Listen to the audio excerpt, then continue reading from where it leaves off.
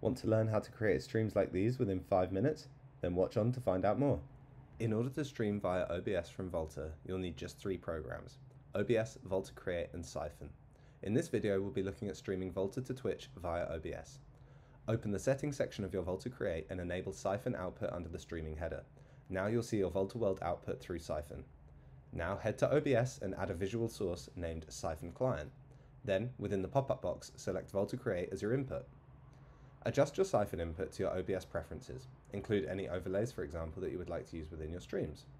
Now in the Preferences tab of OBS, select the streaming header. Take your stream key from Twitch, which you can find out how to access from our previous video, and return to OBS and copy your personalized stream key into the box labeled Primary Stream Key. Within OBS, click Start Streaming and return to your Stream Manager within the Twitch Creator dashboard. Refresh the page and you will see that you are now streaming direct from Volta into OBS and live on Twitch.